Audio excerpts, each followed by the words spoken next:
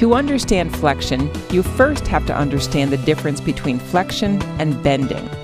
Flexion is the slightest flexing of the head to the left or right. This flexion at the pole of the horse affects the two joints immediately behind the pole as well. So you'll see a horse with proper flexion showing movement in both the head and the neck. Because flexion happens at the pole and the top of the neck, you can have flexion without having any curve in the rest of the horse. In other words, flexion without bend. Bending is a lateral curve through the horse's whole body from pole to tail. With a horse that's bending, the spine is essentially a continuously curving line. Because bending affects the entire length of the spine, a horse which is bending is also flexing.